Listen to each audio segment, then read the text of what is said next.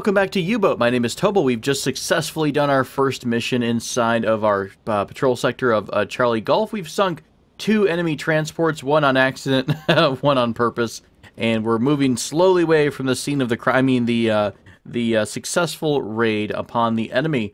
So I'm going to get out of the zone, and the alarm is going to kind of go off, and then at that point, our crew will be able to get a little bit of rest and recovery. You can see here that our compressed air reserves are low, and that happens when you surface. They actually are filling these kind of air bladders or these tanks on the side of your ship with air as opposed to letting in water. It's pushing that water inside the tank out, your ballast tank, and that's how your ship will raise or lower or sink or surface. So what we need to do is load more air into the tank. So we're going to go activate the diesel compressor. What are you doing back here, David Peters? Oh, David Peters decided to take a nap while on duty. Jesus, you can execute them? Why would you do that? We're going to have him clean the toilets, I suppose. I don't know. I guess just a warning. A Kriegsmarine sailor will always be alert. Very well. Alright, well, we're going to go ahead and yell at this guy, apparently. This time you're off the hook. I mean, that's fair. We just wound up having a I hope he wasn't sleeping through the attack, but whatever. We'll give him the benefit of the doubt. So we're going to turn on the very loud diesel compressor. It does give you extra noise, so if you are underwater or what have you, if you're trying to be silent, you really don't want to use that option. Meanwhile, this guy is going to go back and activate, or sorry, are you heating up torpedoes? You are. I don't really need you to be doing that, to be honest. Let's go ahead and have you on the diesel engines for a bit. Oh, that's why I had 2 people assigned to him. We'll take somebody off of Newman here. We'll take somebody off of Kohler, and then Groff is on the navigation station. So we're rocking it. Let's go ahead and speed it back up. You will go a little bit slower whenever you're in. I think it's just the range of the ship itself. Once you're out of their detectable range, you go back into your time compression mode. So it just takes a little bit of time to get going here. I love how pretty this looks. Look at that, just gorgeous. Really pretty view. Even when you're underwater sometimes, in shallow water when it's really bright outside, it's very, very pretty as well. If you're trying to crawl inside of enemy territory or something like that. Alright, they've turned off the air compressor automatically. Our air reserves are full. You no longer see the warning. They're just basically working properly. We are still relatively close, I think. Yeah, we're not quite out of the woods yet. Let's go up to flank speed. I kind of forgot about increasing the speed away from them. We might have to be outside of the circle. Let's see. Any minute now. There we go. And we immediately went into travel mode. Alright, so we are outside of that mission. I think, why don't we just cruise up the coast of Spain? I'm a little bummed because I really thought that the hydrophone officer was going to be able to find contacts. Like, you used to be able to hear a lot of what was going on, and I don't hear that anymore. I'm not hearing enemy shipping far, far away. What if we go down to periscope depth? Let's see. Let's go out here. A little bit off the coast, a couple hundred kilometers off the coast of southwest Spain. And we're going to go down a bit to maybe, I don't know, just periscope depth will be fine. Let's go underwater. God, it takes you so long to actually submerge. It's crazy. Okay, so we're completely underwater now. So in theory, let's go down to about 50 meters. 50 meters, please. All right, so yeah, I still don't hear anything. Let's stop the ship completely. So no matter what, it seems like we no longer hear anything with the radioman. And I don't know if that was a bug that was corrected, or it's now a new bug that's been introduced in this build, which is kind of funny. But you used to get propeller noise from far, far away. And to be fair, propeller noise is when you're like, if you're underwater, you can hear propellers from really, really far away. And it's the way sound travels underwater is absolutely nuts. When I used to go scuba diving off the coast of the Atlantic, we were relatively close to the shipping lanes. And like by relatively, I mean, I think, oh, you know what? I can freaking look at it on the map. We used to scuba dive out of the Outer Banks here on the coast of North Carolina. So this strip of land right around here. And we would be on a wreck that might have been, you know, a couple miles offshore. And the shipping lanes might have been, you know, really far out, but you'd hear that noise, and it almost sounds like they're right on top of your head. So it's very, very deafening, which is really super fun. Fun with air quotes, you know what I mean? All right. Well, we're not hearing anything under here. The crew's getting a bit antsy. We're kind of going down on oxygen. So we'll come back and let's go ahead and deck a wash. We'll go back to full speed. We're just going to randomly patrol, I suppose. That's all we can do right now. I don't know if it's, like I mentioned, I don't know if it's a bug or a feature. but we don't really have too much in terms of what we're able to find, so we're just going to cruise along in life. I might actually just surface since it is nighttime. I want to speed things up a bit until we are able to either finish our mission or find another group. We have received a new transmission from headquarters, so it looks like it might be another one of those, hey, go do a mission for us kind of a thing. And honestly, since we don't have too much going on right now, we may want to just grab it and see what they want us to do. This is one of our ships has gone missing. Its last known coordinates are here on the map, so we're going to go help out a fellow U-boat crew. So let's make all haste towards our ally. We'll change course onward and upward. Is everyone doing okay on sleep? I think so. Kohler's feeling pretty good. Loris is pretty tired.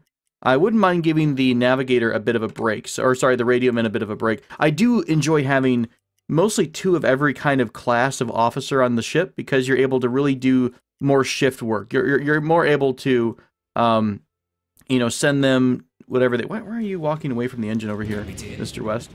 Did you just go grab some food at random?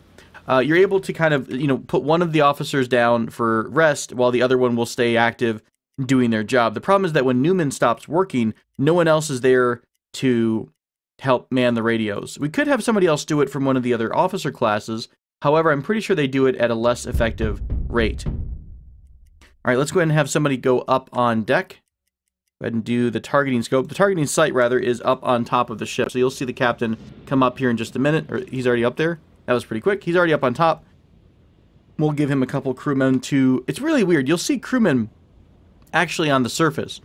But by dedicating 2 additional crew, I think you're supplementing that amount of people doing the lookout. So there will always be some AI crew doing certain jobs. So if you don't have, say, one of your officers doing the observation job, somebody will be keeping a lookout, but they might not spot something as early as if they would have had support from an officer. All right, we're going to speed things up a bit. We're a little bit close. It's going to be a U-boat. Sometimes there's some surprises to be found. So we might, for example, have, right after we, you know, deal with whatever this emergency is, we might have an enemy come flowing in here and trying to kill us. So always keep an eye out for that. Flowing in here. Was that the descriptor? I think so. Let's speed back up until we're pretty much right next to the ship. There we go. We can see the other U-boat. It's just kind of hanging out on the surface of the water. And as we get closer, we're going to get a new option to perform a mission on it. There we go. So let's go ahead and come to a complete stop. And I'm going to select one of my engineers here, Mr. Loris. We're going to right-click on the Type 7C and tell him to investigate. U-1023 is floating on the water's surface without any living soul on the deck. Inspection from our boat makes it clear that it sustained major damage. We're going to go ahead and say, go on board. So this guy is going to get on his little dinghy and speed over there. I love how he, like, if you speed up the game, they start doing some crazy Tokyo Drift stuff in the boat. It's adorable. All right, we're going to hold fast here for a minute. Why don't we go ahead and put Mr. Newman here on the hydrophone, just to keep it... Not that it seems to work right now, but we'll put him on there anyways, because it would make sense. What was this? U1023. I'm wondering if this is actually part of a historical thing or not. Now, U-96, from what I've done my research on, U-96 was a very successful U-boat. It actually had, was it like 12 or 14 patrols? And it never lost a single crew member during the entire time it was operational. It sunk quite a bit of tonnage, and it never was hurt until basically it wound up getting bombed in port. So it was bombed in port by some kind of a naval bomber or something like that. It sank one ship and damaged more than one for another one rather for a total of 7,600 gross tonnage. So there, it looks like there's no incident, as far as I can tell, that she was hit by anything. So curious to see. I figured they might have take some things from history, some things they might just make up. So we'll grab Loris here. He's got a little quest icon over his head. He reported that he could not hear any sounds when he went inside. The ship was damaged by a mine, which led to flooding of the batteries, and then the batteries choked the crew. So we're going to say we want to mine the ship. To do this, you must have an engineer. So explosive charges will explode after a few minutes, sinking the vessel. So we're going to have him mine the ship, and eventually Leo will come back to us.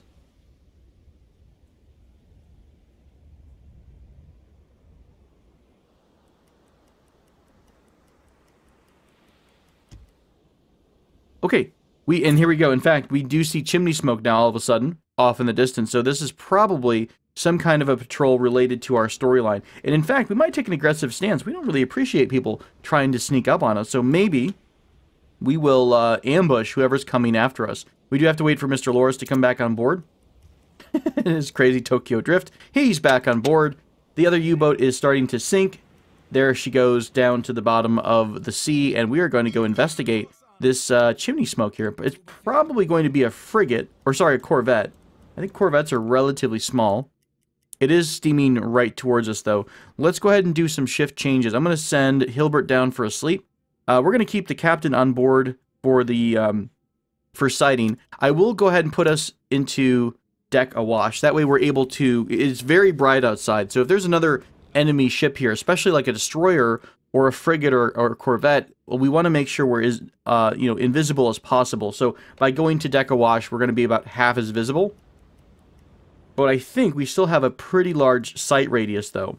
All right, there we go for that. Captain's going to go down onto the periscope. Let's put Mr. Newman onto the hydrophone.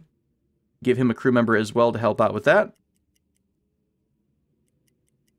I mean, I suppose there's really no reason other than just oxygen. Let's go ahead and go down to periscope depth. There's no reason to go to not be in periscope depth at this point. Let's also switch over to electrics, because we are burning through some fuel. Not like we have any kind of a problem. We're actually already completed our mission, almost. Oh, sorry, the marker's hard to read. There is like a bar here you're trying to fill up. I kind of thought the bar was already full, but it's not. All right, we've got a ways to go for our mission still. You have just warmed up torpedoes. Let's actually have Felix West go down for some sleep. We'll give Leo Loris the job of actually managing the dive planes. I don't think we're going to need to go to flank speed any moment right now. Captain's a little bit tired, so as soon as Kohler is recovered, we're going to swap him out for the captain. In fact, we did in fact see a enemy vessel here, so we've gone into the alarm state automatically. As far as I know, there's no way to manually trigger the alarm. It's pretty much just a automatic type of thing. So the vessel is so friggin' far away. I think that's it way, way out there. Let's zoom in by 8. Bring the periscope down a bit. We're looking at nothing. Ah, there she is. Okay, so this is... Let's pull up our identification book. We kind of cheated, I think, and it saw that it was already... Did it tell us what it was, or just say the destroyer? Oh, it just says it's a corvette. Okay, we actually don't know what it is. So it does seem to have two masts here. And it looks like it has one steam pipe, or one central what do you call that? Pipe? Steam pipe? Vent? Who knows? Not an F class. I'm going to skip through all of the civilian type of vessels. Flower class only looks like it has one mast.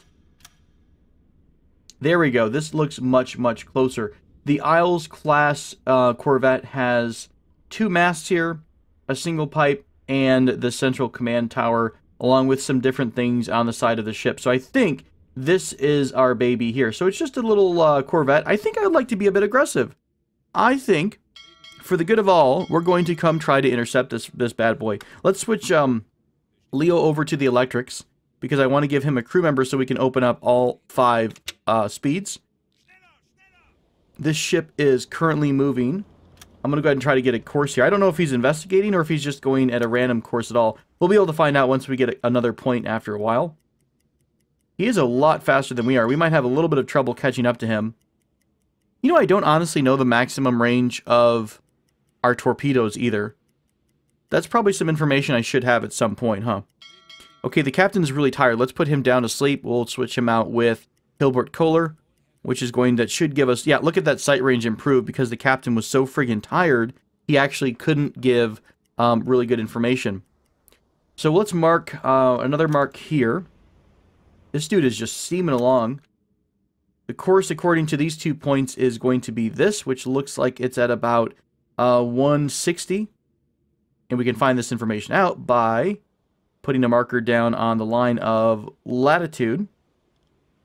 And we can, or longitude. I always get my lines mixed up, and I'm a geography major, which is really, really bad.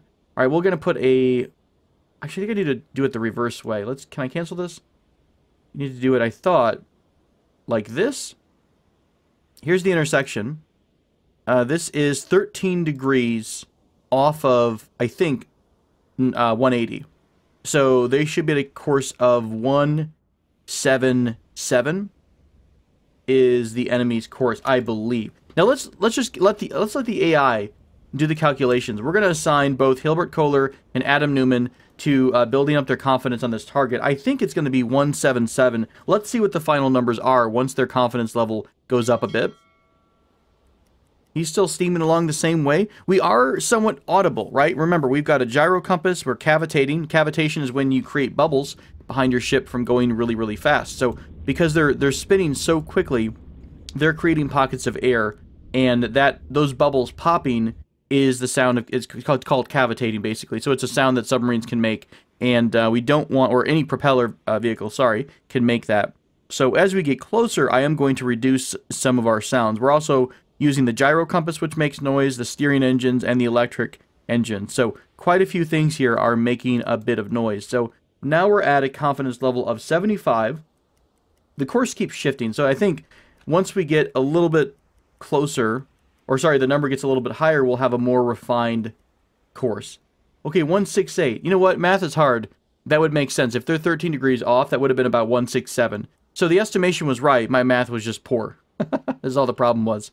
They think we're about 4 kilometers, or sorry, we're about 2 kilometers away. They're going only 4 kilometers an hour, which is good for us. They're speeding up and slowing down. Okay, we now have 100% accuracy on the calculation, though. So I think that's going to be a good thing. I'm a little worried about popping off my torpedoes early, because I'm fairly sure the enemy is going to see the torpedoes on the surface and react to that. So let's cancel out some of my lines here that are in the way. We're going to try to do a little bit more stealth as we approach the vessel. So let's see, we got a bunch of stuff going on here. First off, step 1, I want West to go into, let's go set on red light, no sorry, blue lighting. That turns us on to silent running. Second, we're going to go ahead and have Newman go to bed. He's too damn tired. Let's have Kohler, since he's right here in... Oh, you know what? He's actually a little bit higher. Let's have Graf go turn off the gyro compass. That's going to reduce some noise as well. We're also going to get an engineer and have them change the depth steer station to manual steering. That's going to remove the sound of steering engines. So hopefully that's going to reduce the noise we're making quite a bit. There we go. So a lot of our noise has been reduced. We're still cavitating because we're still kind of charging forward. We're a little bit behind the enemy right now. But they don't have any kind of a chance yet to detect us, so that's a good sign. I'll tell you what, we're going to wind up doing this attack based on sound, probably, as opposed to a periscope, because they can see a periscope really easy the closer we get. So, I don't know, we're actually really close. Do we want to do that or no? We're only 1 kilometer away. Let's go ahead and try a periscope-based attack. We're going to zoom out. We're going to keep the automatic calculations from the crew. We don't have any torpedoes warmed up. Let's have our chief engineer warm up tube 1. Can I have you warm up tube 2 in the bow torpedo room? Here we go. We're going to slow down because both of the engineers are now stepped away from the engine.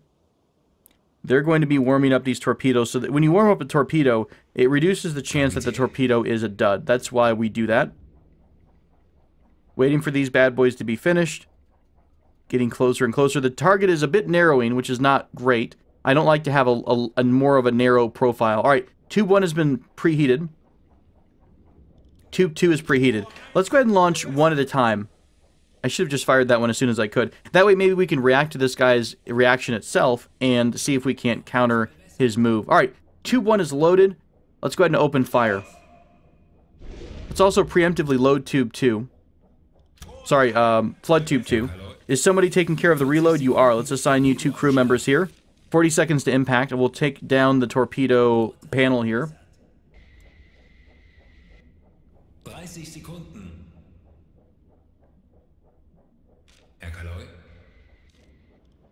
Let's speed up just a bit. Give you 1 more crew member to go up to flank speed. We're still undetected so far. 20 seconds until impact. I don't know if they've seen us yet.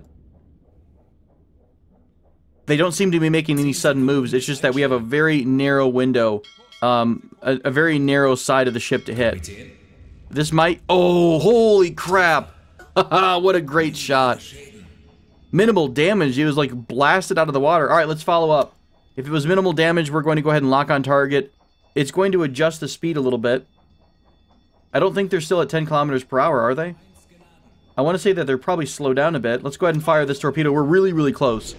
So that should help us out a bit. They still don't detect us right now.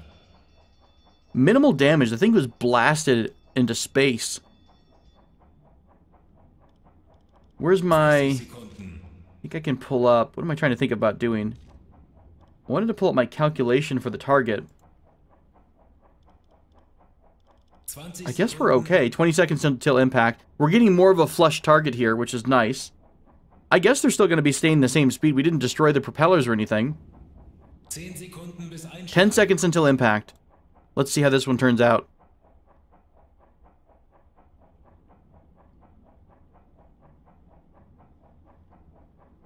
Is this a miss? What the hell?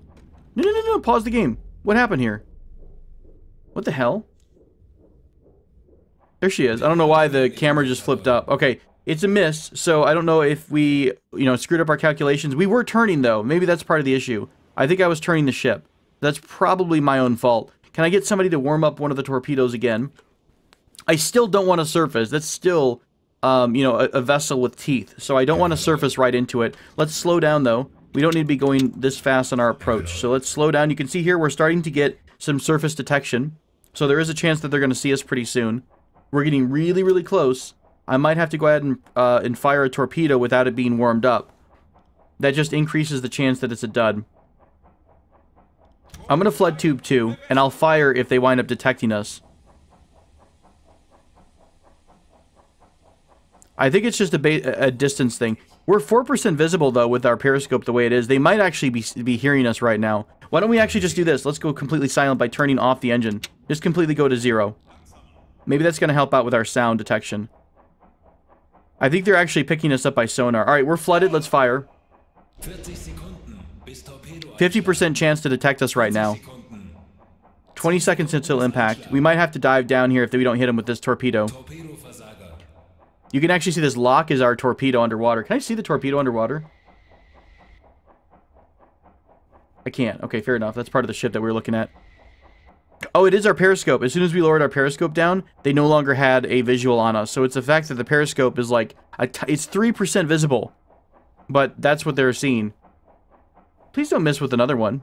That's going to be a huge bummer if we do. I think we might have. They might have completed their turn. Dang, I hate missing with torpedoes. It's like it feels like such a waste.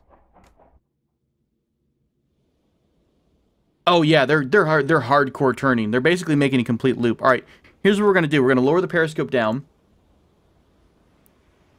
and once the periscope's down, they might not be able to see us. Let's get Newman back on the hydrophone. Let's let the captain completely rest. We'll let both of these guys rest at the moment. 30% chance to hit us. So they can't really see us right now. Oh shit, we are detected. Nope, we did get detected. Alright. Here's what we're going to do. We're going to dive because they're going to start dropping depth charges. So we're going to dive. They actually just tried to shoot at us. That was a shot that you saw in the water. So if we come out of this view here, we might be able to see some attacks on our ship. We're actually starting to sink, so we're doing a little bit better. We're under the guns now. We're under the guns' damage radius, rather. So we are currently going down on purpose. What I'm going to do is run to the storage unit. I'm going to grab this sonar decoy, one of these. Okay. We're going to run to the back of the ship. We're going to eject this sonar decoy thing out of the pill thrower. So what that has done is it's basically has dropped off a sonar buoy at our position. We're going to go silent. We're going to actually move... Oh, crap. I wasn't even moving at all. That's awkward. We've just sunk straight down. So let's start trying to move away a little bit. Let's go ahead and do electrics onto 3. I have dropped that sonar buoy off. We've got a 6% chance to be heard right now. We're really reduced because of the sonar buoy. So what I'm trying to do is go down and get away from the sonar buoy. I'm going to go down to about 100 meters, just below kind of the... I don't know if this is the danger zone, or if this is just the zone where people have trouble detecting you. There's something called the thermocline. It's a difference in temperature layers. So the deeper you go, you'll hit this weird spot where the temperature below a certain depth is much colder than the temperature above it, and it creates a weird acoustic barrier. So there's some more useless knowledge for you today. Alright, so the boat is turning around. Still dangerous, though. Our crew morale is really dropping. I'm going to go ahead and reduce the amount of crew who are being, I guess, working with the officers, so we can slow down this crashing crew discipline. It's not the worst thing in the world. I think the sailor just might break and have like a mental breakdown, and all you have to do is click on them a few times to say, it's okay, stop being a baby, you'll be fine. I don't like how low our oxygen is, though. We're already at 50% oxygen left. Now, we can run the ventilators to increase our oxygen. I'm going to speed things up just a bit. You can see that that Corvette, it's narrowing right over the sonar decoy. So I bet we might see here in just a moment, we might see some depth charges going up. Yep, sure enough. It's right over the sonar decoy, and it thinks that this sonar decoy is us. So it's going to be dropping the sonar decoys, or the depth charges on the sonar decoy. When the depth charges explode, I'm going to go ahead and go up to flank speed. I would if anyone was working the engines. I'll give you one crew member. Okay, the depth charges are going off. When the depth charges are active, you have a few moments of, I think, sonar immunity, because it screws up sonar and also sound. So we're going to speed things up, try to get off his path here for just a minute.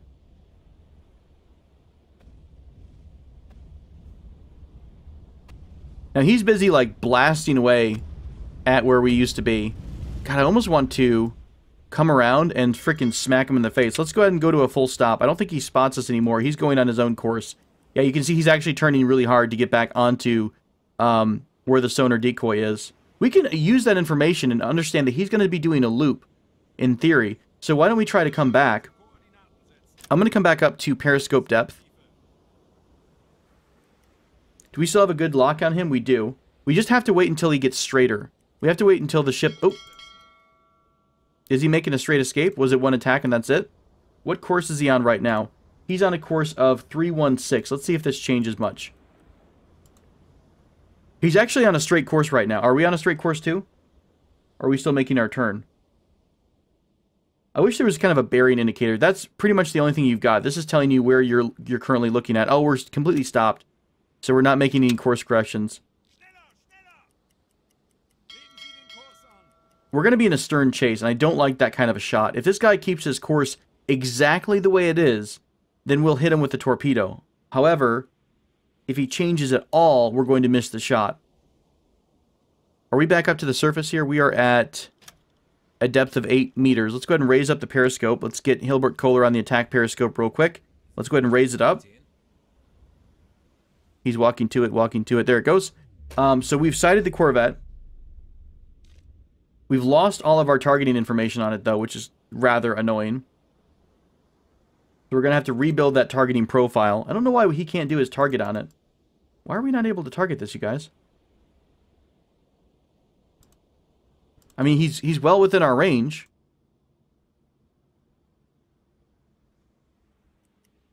Super weird. What if I target him through here? I mean, I guess we're building up the profile on him anyways, but he's about out of range, and I don't think we're going to get the shot off. That's fine. Let's just say that it was a success. We've poked the British Navy a little bit in the face, we punched them in the nose, and we were able to escape from their clutches. So we'll go ahead and say, Adam Newman, go ahead and go back to sleep. We'll keep Hilbert Kohler on the periscope. We are running a little bit low on oxygen, but as soon as we break away completely from these guys, we will be in a better spot. Captain, I want you to go on to navigation once we wake you up. Come on, buddy. Come on. Get up. We're going to turn the gyro compass back on so we have a bonus to navigation again. We'll turn everything pretty much back the way it was. Back on the gyro compass, let's grab our engineer. Wake him up as well. I can't wait to see if they're going to be adding different styles of submarines, like the later versions of submarines. You know, I would love to see a Cold War era modification to this game. That would be so freaking cool. Let's go ahead and turn manual or electric steering back on. So that should be helping our crew not have to fight so much. We're still undetectable right now, so I'm feeling pretty confident that we'll be okay. He's steaming out of the area, and we're going to get out of his sight, then we'll go ahead and surface. We're really low on oxygen, but I think we're going to be just fine, because all we have to do now is come up to deck awash. So you'll see us breach through here, and then we're going to be getting, we'll be refilling our oxygen tank. as whenever it kind of gets enough of the command central here, or the command center here, to come up above the water line, it'll start pulling in oxygen. Conning tower. Sorry, I don't know why I say command center. This is the conning tower. That's the bridge. This is, I guess, the command center itself. I don't know what this section of the ship is called. If you guys know, let me know. Cool. By the way, there is water running below everything, and that's normal for a ship. You will see water collected below in the bilge area, and this is just general water that might come in from, you know, a leaking periscope. You might see it come in from, if you've got the hatch open on accident and it's raining or something like that, you'll see water leaking in occasionally, and that's pretty normal for ship activities. All right, Felix, go to sleep. I want someone to switch us over to diesels for a bit, and therefore I want someone on the diesel engine, Mr. Leo Loris. We'll get someone assigned to you to reduce the fuel usage. Captain's going to go back. Wait a minute, why can't I navigate? Why is no one navigating right now? Oh, is it considered to all be underwater? Sometimes if there's too much water in one of the compartments, you can't do anything inside of the compartment. Compartment is flooded. So there's a little bit of water inside of our command, our central area here. So I can use this pump to kind of dump the water out. And there we go, that was enough. All we had to do is run it for like a split second and it was fine. Let's go ahead and give Newman an order to turn off said pump.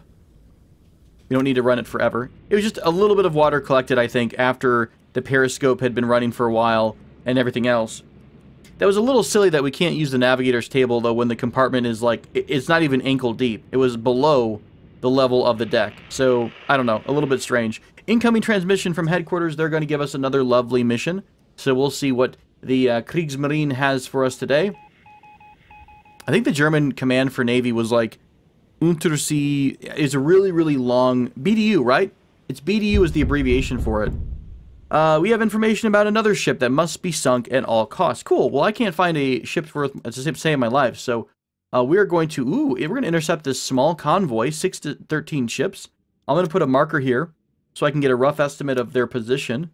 And we're going to go to flank speed and try to avoid Mr. Warship here. We'll just kind of go over towards the target for the moment. We'll go ahead and do a full surface so we can pick up a little bit of speed. I think we're out of the range of the warship, just about, almost. Not quite. Mr. West, I want you to turn on the diesel compressor so we can start putting air back in those tanks. So if we need to surface again later on, we'll have plenty of air to do it with. Kohler, I'm going to give you someone to help out. Mr. Newman, why don't we play a little bit of radio? That will keep the crew a little bit happy. Oh, we can't because we're on alarm, right? Yep, we can't do that because we're on the alarm status. What about our galley? Are we still mixing our food here? Oh, crap. Man, we went through food fast. They're changing the value or the consumption rate of food, it looks like, which is fine. Nothing to say that's wrong. I just keep getting surprised by, like, we're not having any food left. So you do have to, you know, there's a limited amount of time you can stay on board or out on a patrol. All right, he's going to be transferring some food, some exotic fruits over there so we can keep that bonus. At this point, we're just waiting to get outside of this warship's range, and then we're going to be able to go back to time compression, and we'll be out of the alarm. I wish we could manually, like, I kind of wish there was a way to manually go out of alarm. And, oh, actually we are now. You can see that all the crew is super, super happy. So too much work from officers, but we're getting varied dishes. And you can turn on the radio. Is it La Roche? La Rochelle? That's the French city that we actually left. The French port up here. It's a pretty good radio signal. Let's go tune into Gibraltar. Those Brits and their beautiful music. All right. So we'll put Mr. Kohler down for a bit of a nap. We'll have Klaus come on to the navigator's table. And the convoy looks like it's heading right for England. So let's make another marker here. And we're going to go ahead and just use the automatic intercept. So we'll intercept them at this point if we maintain flank speed. All right, I think that is a good time to put a cut in here. Thank you guys so much for joining me for this episode of U-Boat. We look forward to continuing, I look forward to continuing the Let's Play of our campaign as soon as we get back together again. Thanks for taking the time out of your day to watch this video with me, and until next time, my friends, take care.